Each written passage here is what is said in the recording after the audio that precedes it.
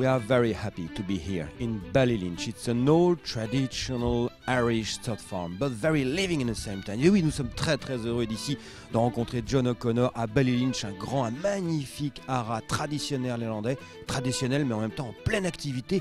Pourquoi? Eh bien, c'est ce qu'il va nous le dire. Here in Ballylinch, a lot of things happens in this old, very traditional area.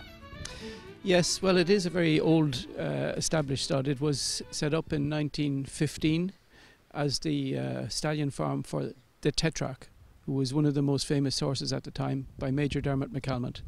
And the Tetrarch stood here all his career, and he was extremely successful, of course, including being the sire of Mumtaz Mahal, who has had a huge influence on world breeding, especially in America, where she's the grandam of Royal Charger and Nasrallah. So it's been a long-established farm, but at the moment it's very vibrant also. So after 100 years, it's now the strongest it's ever been in terms of stallions.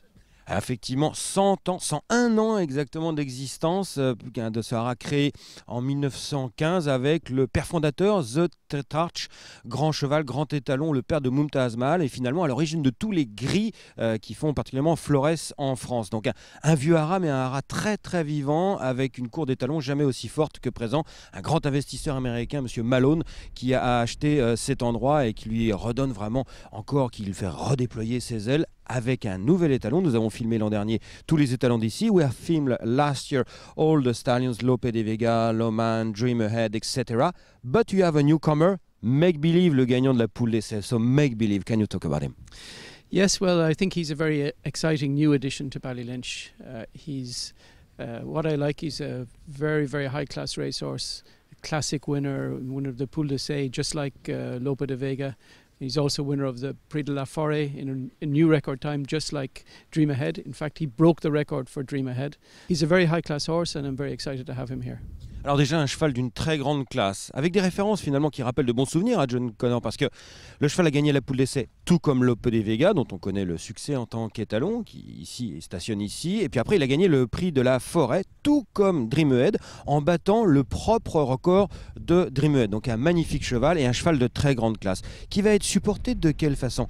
How Make Believe will be particularly supported this year by the breeders? So Make Believe is extremely popular with the breeders here. He's an interesting syndicate because his owner, Prince Faisal, has retained some shares in him, and we have taken some shares as well for Ballylinch, and now we will syndicate the rest among the leading breeders in Ireland and Europe. Alors le cheval fait l'objet d'un syndicat. Alors le prince Faisal, qui était son propriétaire, le prince Faisal, l'ancien propriétaire éleveur de Invincible Spirit d'ailleurs, donc un prince d'Arabie Saoudite, a conservé des parts. Le haras Ballylinch a acheté donc des parts du cheval, et le cheval est en cours de syndication. Donc on va y avoir pas mal de gens qui vont amener des juments. Peut-être même d'ailleurs des juments qui ont été achetés si cher. Vous vous souvenez, le haras de Ballylinch a fait l'actualité des ventes de décembre, a acheté quasiment tous les top price. So you were under the spotlights in Deauville in Arcana in December, buying some very expensive mares. Some of them will go to Make Believe?